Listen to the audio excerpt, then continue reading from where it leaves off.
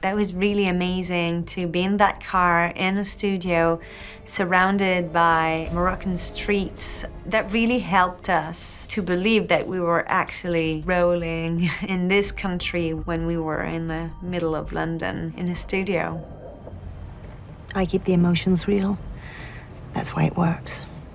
We want to be able to trick people into thinking that everything around them is real at all times. In a way, the ultimate success is if we do our job so well, nobody will even know it was a visual effects film.